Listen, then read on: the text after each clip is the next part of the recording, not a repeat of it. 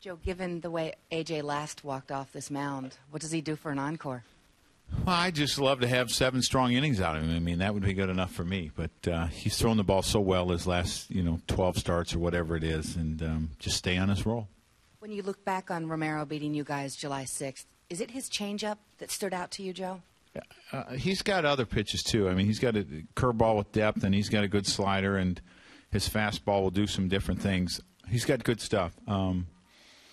But his changeup is probably his out pitch. Lefties hit him better than righties. Does that explain some of the lineup? Yeah, and Hintz has had a couple hits off him, and that's why we went with our lefties today. Did Teixeira need the day off more so than some of your other guys, or how are you weighing that this week? We're just talking about different days for each guy. Probably be a chance that someone will have a day off tomorrow, too. Long travel day. And so Alex said he was okay, and we're going to do text today. Alex has withstood a lot of innings in a row here. Does that surprise you that he's been able to go this long now? Well, we've given him 2 DH days in there. We gave him one in Toronto on Wednesday, and we gave him a DH day here on Sunday, and that's helped.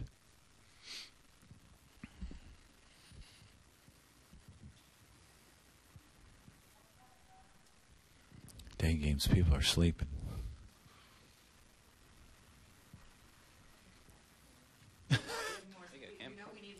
Yeah. Joe, for our purposes, could you go over the Joba situation, when he'll make another start, and what you'll do in the meantime? Yes, I will. He will start Wednesday, not today, Wednesday in Oakland. And Serge and Chad are kind of interchangeable on Saturday or Sunday. Depending on what we need out of our bullpen the next couple days will determine where Chad pitches. Chad could pitch Saturday or Sunday, depending on how much we need him in the next day or two. What leads you to believe that Joba can handle sort of different amounts of rest and being pushed back and, having his starts change? Well, it's constant communication with him.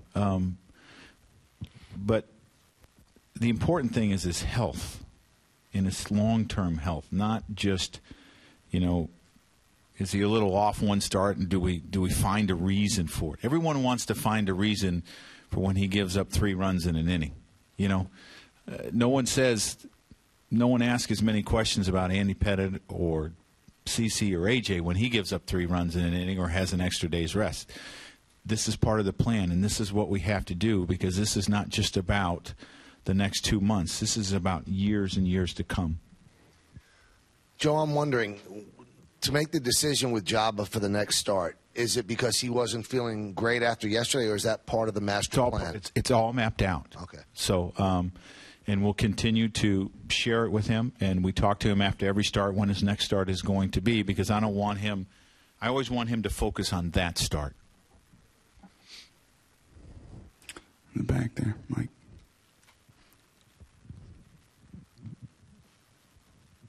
Joe, have you explained to Joba's teammates the plan at all, just the purpose and how things are going to work going forward? Well, they understand that that he had an innings limitation. I don't necessarily feel it's necessary to go to every one of them and explain exactly, here's the whole plan, and then the whole plan is going to be, public.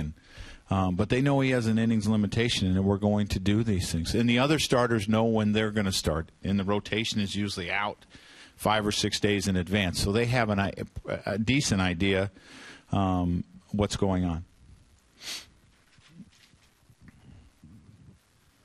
Joba will now miss the Red Sox series, right? Mm-hmm. I mean, looking that far ahead. Yes. Was that, in particular, any part of the plan? No. It's just the way the innings are mapped out. So you're looking at an opponent, hypothetically, against whom he's been great, saying, okay, we need to get him to pitch in that series. No. We just feel that, and then you have a couple of days off. You have a Thursday off and a Monday off. This is just the way that we're doing it. Brian Cashman had told me last Friday that he's not getting taken out of the rotation. So the way this gets mapped out, you never lose him out of the rotation. He's going to be there till the end, right? Correct.